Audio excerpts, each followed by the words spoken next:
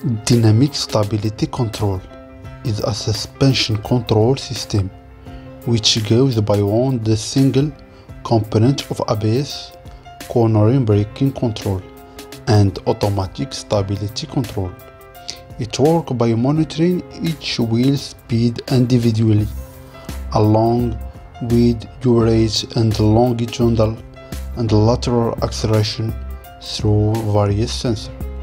The dynamic stability control module also receives information from vehicle speed and engine speed, throttle position, brake pedal position force, and steering angle sensor.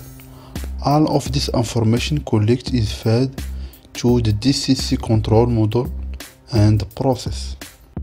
The dynamic stability control computer constantly calculates an ideal driving condition that is compared with the current status.